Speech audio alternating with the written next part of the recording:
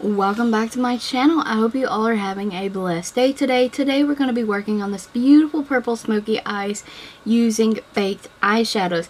I did get a request on how to use baked eyeshadows, so this video is for you, girl. And we're using this very Eau Hard candy baked eyeshadow, but honestly that's the only baked eyeshadow I had in my collection. So to get started, we prime my eyes with the AOA Studio Perfect primer and use the AOA Studio Loose Powder and Soft Light to catch fallout. Now I did have to use some additional shadows in this video. I wanted to use all baked shadows, but like I stated before, I just didn't have enough baked shadows to do this. I'm using Believe Beauty's Plush Purples palette, I believe it's called, and I'm using that dusty gray purple in the palette, and I'm applying that in my crease.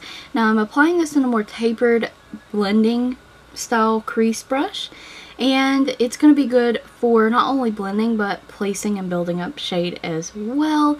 So that's what I'm doing here. I'm just blending up that shade in my crease. The next shade I'm taking is this beautiful dark purple in the palette, and it's almost like a metallic looking purple, and it will apply like that, but I'm taking it on a pencil brush, I'm building it up in the outer corner, and once we start blending it out, most of that shimmer you see will be gone.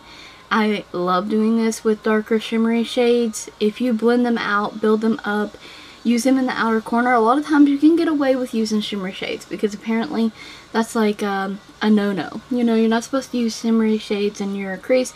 You can use shimmery shades anywhere you want. So apply that in the outer corner, building it up and bringing it about halfway into the lid.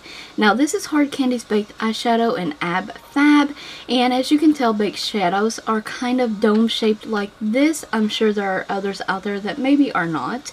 And I'm taking this on a small eyeshadow brush, and how you would use this, and I'm assuming you wanted to use it wet, is you would spray your brush with setting spray or spritz it with water, dip your wet brush into your shadow. I promise it won't ruin it because it's a baked shadow, it's meant to be used wet or dry.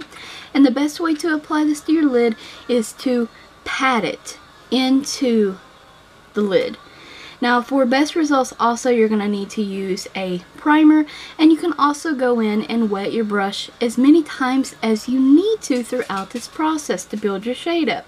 And I find that using baked eyeshadows, I get quite a bit of fallout, so you may too. So the powder to catch fallout is a must. So as here, basically that's all you do is just build it up on your lid until you're satisfied, and you'll get that nice kind of wet metallic kind of look, and it's so pretty.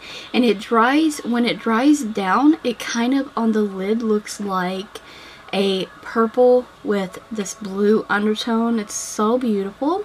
So I do hope that this baked eyeshadow tutorial was helpful for you, girl. Let me know in the comments below. If you have any other comments or questions about it, I will be happy to answer them for you. So here you'll see me just adding shade back to the crease, blending, and we're using the lightest shade in that Believe Beauty eyeshadow palette as the highlight. And it's like a light pink shade. And I just applied that to the brow bone, blend it down into the crease, and now you'll see me go back in with the crease shade and blend that in with the brow bone, wiping away the fallout. And I just love purples. Look how green my eyes are. They're so green, and I had to wipe that away with a wipe so I could tightline and finish with my waterline and stuff. Now that's Jordana's Black Point eyeliner pencil.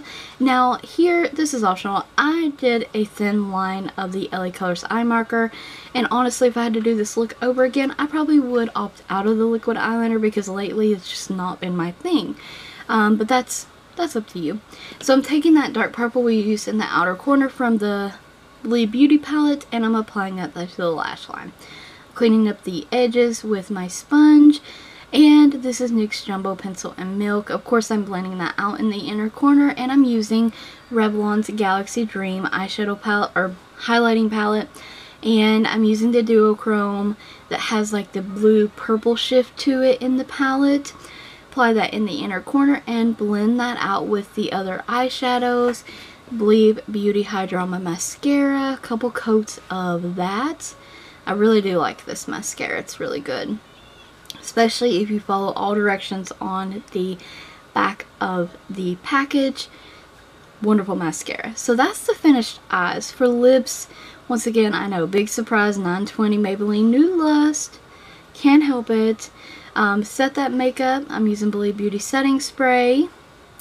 And that's our finished look. I hope you enjoyed the tutorial, found it helpful, and will try the look out for yourselves. Nice, beautiful, smoky eye. And stay tuned for more tutorials like this.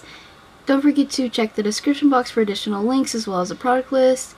Don't forget to also like the video, comment, subscribe, and ring that bell if you haven't already. Thank you so very much for watching.